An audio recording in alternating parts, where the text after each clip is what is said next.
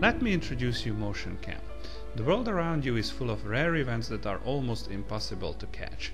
You can now witness events that otherwise you would be extremely fortunate to see, like the intimate movements of rare hiding animals that seldom let anyone see them.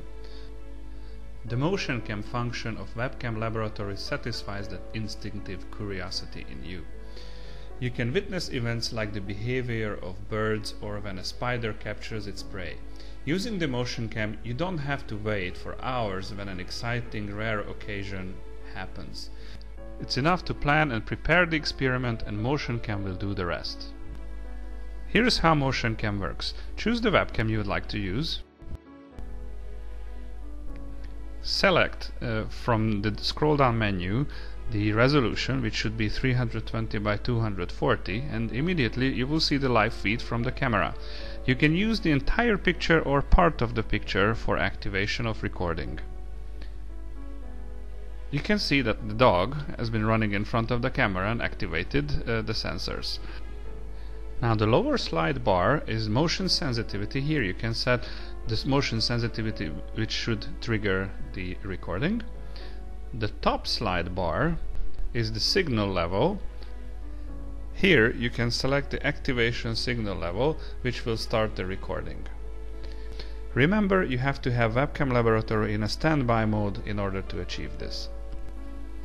To activate the standby mode, you should press the start button. After that, you have to select the compression mode from the list. Use the compression that is most suitable for your computer. Press OK, and the red recording indicator will show in the left hand corner of the picture.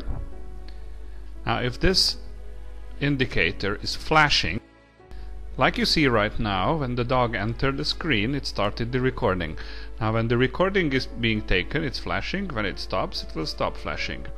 Also on the top you will see the frame count. It is the number of frames we have taken and the seconds of the recording that we have taken so far. You can use the entire picture or part of the picture for triggering the recording.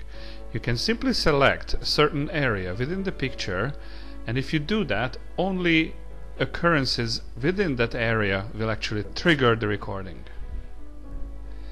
If there is no recording for a certain amount of time, the software will automatically save the recording and it will show that with the pop-up window.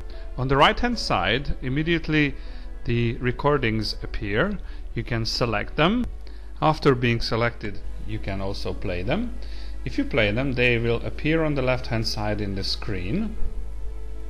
Here you can also play them and also close them, and after closing, what you can also do is delete the original recording if you don't want to keep it.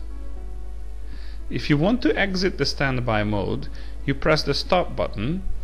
You will see that on the left hand side the recording indicator will disappear, and if you want to start the standby mode again and make the camera able to receive signals and start recording when needed, you will have to press the start button again.